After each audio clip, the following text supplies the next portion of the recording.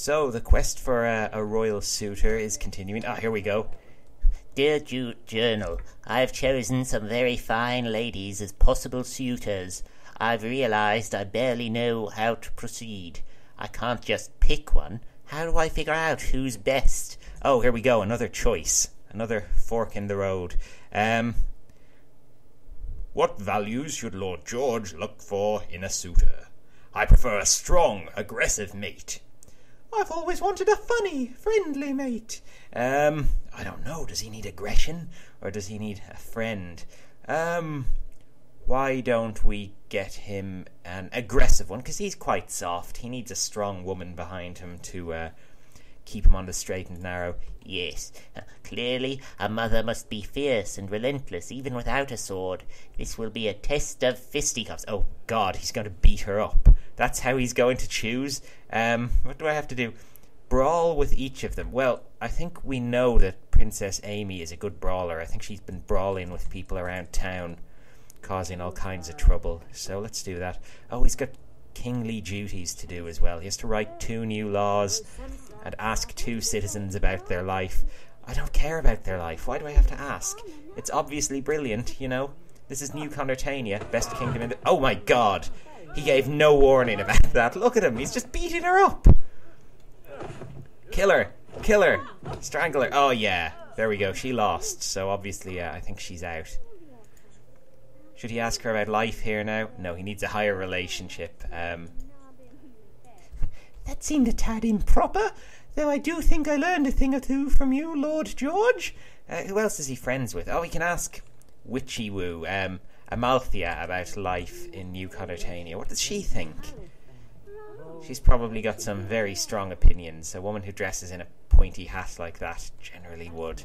You know, bold dress sense, bold sense of self. Who else can he ask? Who else is he friendly enough with to ask how things are going? Marilda, or Meridia, or whatever she's called. Marilda, that was it. Marilda. Oh, he'll ask her in a minute, actually. He's got the witch right here. He's going to beat her up. Come on, Amalthea. Let's duel. Take that, you slag! Oh! Oh, God, look at him punching her. Oh, wow. She's a tough one. She's a tough cookie.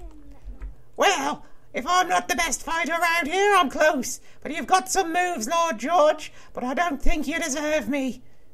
Okay, so I guess she's out. So is it going to be Amalthea then, or whatever? No, that was Amalthea. I mean, Marilda. Let's see. Actually, where is she? You better ask her about her day first. Yeah, ask her about life first before you beat her up. Because afterwards, her answer is going to be different, you know? I think the fight will corrupt it, and the census data will no longer be scientifically accurate. So, ask your question, George. And then, prepare to fight. Fight, fight! Meowth, that's right! Let's get her. Ah! Ugh. She's like a palace guard. She's going to be tough. I think she's going to win this. Because he's just like a pasty little king. Oh my God. She is grossly underqualified for her job. Ooh, that was a wild ride. A hog-tying good time. But I still can't believe I had to do that. Well, I'm delighted to say that pain courses throughout me. This is a fine group of suitors indeed. Now to break a few eggs. What do I have to do? Become enemies with them. Oh my God. Alright, this is a very unusual dating process. But I'll go with it. Declare her your nemesis. Where is it? Mean. You are my enemy, you villain. You villainous, beautiful woman. Haha, yes. Begone from my sight. There we go, that's one down. Oh crap, I have to go write these laws actually. I'll find the others later. Maybe I can write it into law that they're my enemies. That will save time. I won't have to go to them personally. Presumably, I know the town crier will let them know. Who's this? Secundus, get off there. That's my desk. Only I may write laws. Oh my God. He's like Jafar or something. He's undermining me, trying to seize control of the kingdom. Don't trust him. Now, let's go make some food. Bear soup. Why not? Tench soup. What's a tench? Is that a fish? I think it's a fish. I'm sure I have one in here, whatever it is. Oh, there it is. A tench. Yeah, it's like some kind of fish creature. It's a horrible name for something. A tench. Who named it? Was it named after, like, Dame Judi Tench or something? It was like a James Bond fan, obviously. Although she is known for different roles. And her surname is Dench, not Tench. But maybe it was someone from a country where they don't vocalise the letter D, so it comes out as a T. Because I was actually studying accents in class recently, and apparently in some Eastern European countries, I think they do that. The T and D sounds are very similar. So yeah, it's the Eastern European equivalent of Dame Judi Dench. Okay, let's go make enemies with Princess Amy. I don't think we're great friends with her anyway, so this should be easy. Come on, let's go. Out you go. Oh, look at her. She's beating up palace guards, and she still didn't win the brawl. I suppose she's training for revenge. She's in the middle of some sort of Rocky-style training montage at the moment, where she's running around town beating everyone up. Let's go make enemies with Amalthea. Oh, Lord George, we can stop this now. I see why we've been fighting, and through it, I've grown to care for you beyond what words can convey. Did it work? Has she fallen in love? I mean, she's married. She's a married woman. I'm not sure she can be queen. Unless we kill her husband. But I don't want to kill Cerolo. He's my favourite character. Well, George is becoming my favourite. I like to do his voice. It's a very fun one to do. It's very snivelly and interesting. Let's turn French for some reason right now. I do not know. He's a Frenchman now. But yeah, it's just a good one to do. Amalthea in the pub as usual. Oh, such a mess. I think she has a problem. Those potion bottles aren't potion bottles, they're all filled with whiskey. Okay, what's he got to do now?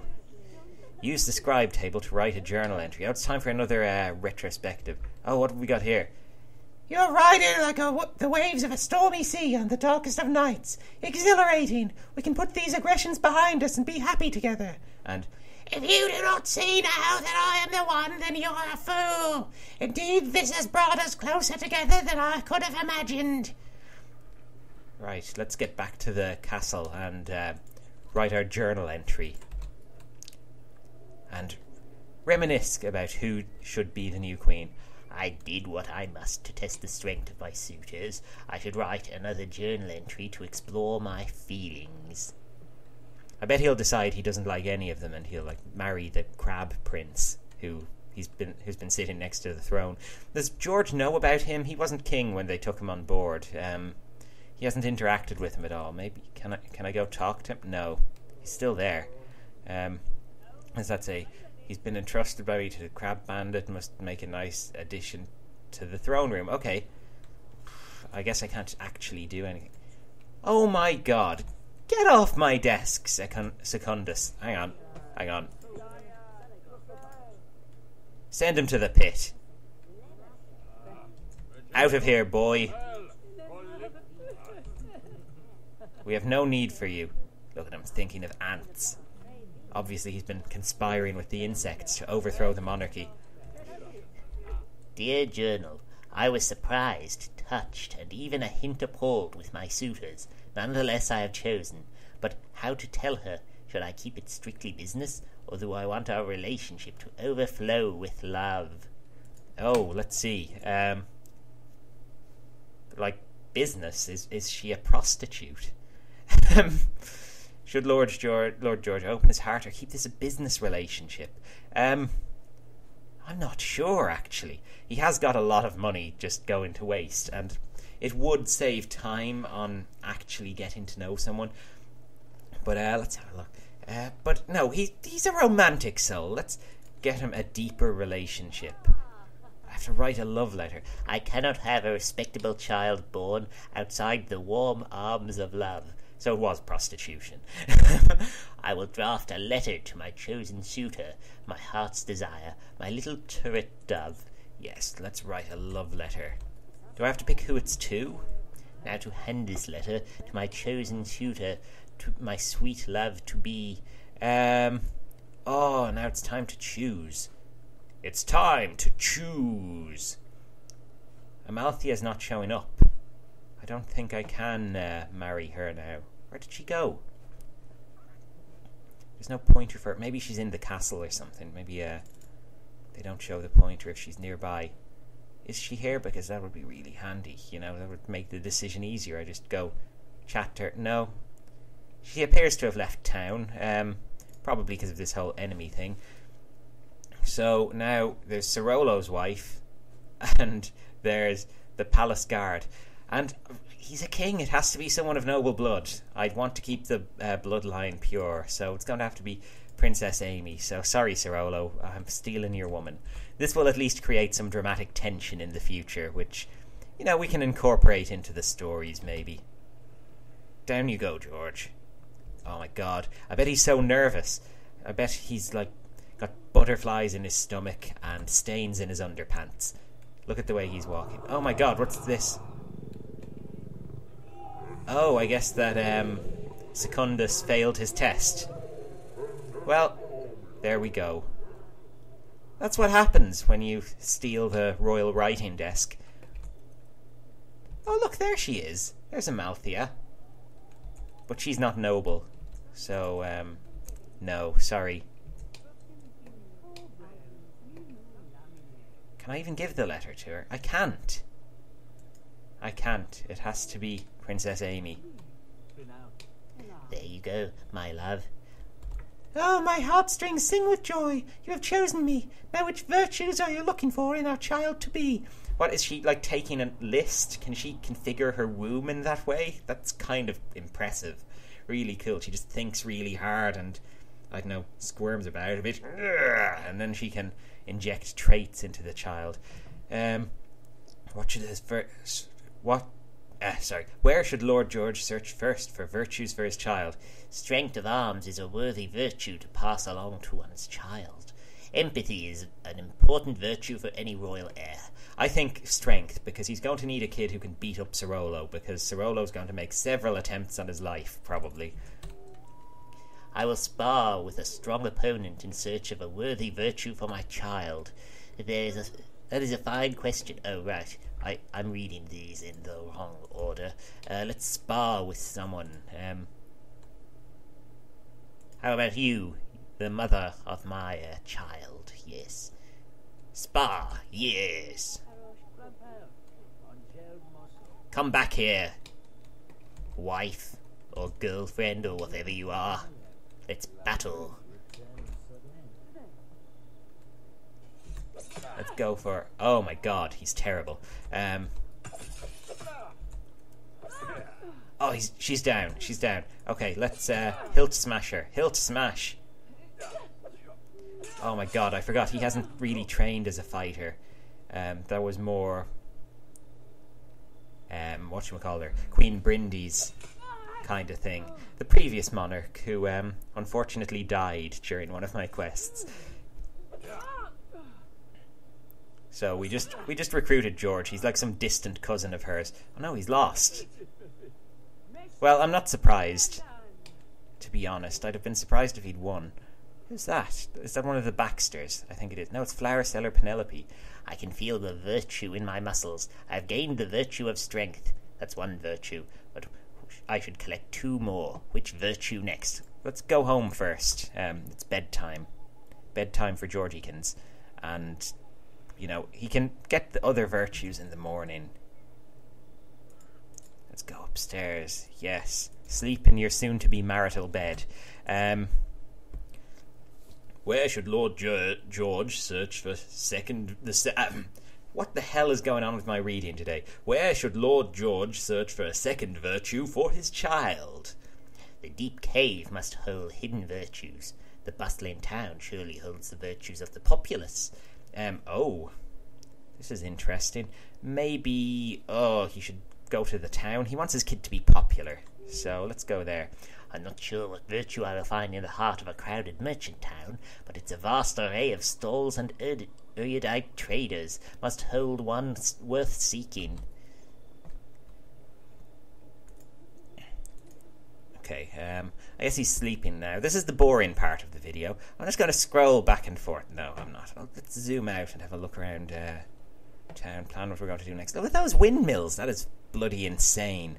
I suppose that's because of the fast forward, but my god. It's like they're going to burst into flames, or one will just break off and go tumbling across, slicing the well in two, killing... Squire Mark is still at that well. What the hell is up with him? Is that guy in love with the wishing well or something? I think he might be. Maybe he spotted his own reflection in there, like Narcissus, and has fallen in love with it. There you go. Have some bear soup for the strength ahead. The shopping trip you're going to have to go on today to collect virtues for your child. I don't know how this works. So it's not his wife configuring her womb. It's him, I suppose, configuring his testicles through life experience, which I didn't know was a thing you could do. If I ever want children, then I guess I know the procedure now. Go beat someone up, then go shopping, and then do something else. This town is not filled with charlatans, but with rather interesting characters. There are many bargains to be had, but also friends to be made. Excellent. Oh no, I've got more things to do. Kill a great bear, pass an edict. 2 virtues. I should take a rest and visit with my chosen suitor, lest she forget about me. And then I shall eventually search for a final virtue amongst the people. Now that I have spent time with the people of the village, I understand. They are selfless at heart. I have gained the virtue of generosity. Oh, well, that's a weird one. But, it'll do, I guess. I wanted some sort of popularity rather than generosity. Let's go hunt the bear. What can he do next, actually? Where should Lord George search for the next virtue for his child? The mind holds all virtues one will ever need. The soul contains the purest virtues. I think mind rather than soul, because with soul he's probably going to have to consort with Sorolo, and we're going to be avoiding him for the next while. I will prod people's minds for the final virtue that I make with me for my heir. That I might take with me for my heir. I am blind today. I am so sorry for the quality of my reading. What? I don't know what's going on. I guess it's very early in the morning, in fairness. It's like 9:30 on a Saturday morning. I've been awake since about 4 because I just couldn't sleep. You know, kind of just lying, drifting in and out. It's been exhausting. George tracked down a large black forest bear to his... Oh, we've read that before. He just gets meat. We know that. Tell us something new. Now, what do I have to do? I have to ask people for deep insight. Here's some people. Let's get your deep insight, Renaud, or however it's pronounced, and Emmanuel. Are all these guards French? They all have French-sounding names. He who does not look into the pit of judgment does not risk falling in. He also does not capture the knowledge of what lies inside.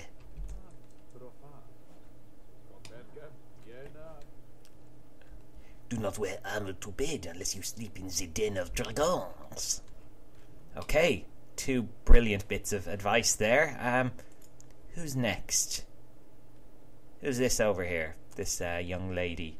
Ask her for a deep insight. It is Servant Gertie. Okay, yeah, she's a wise old servant. She'll know things. She'll know secrets and stuff that regular people don't.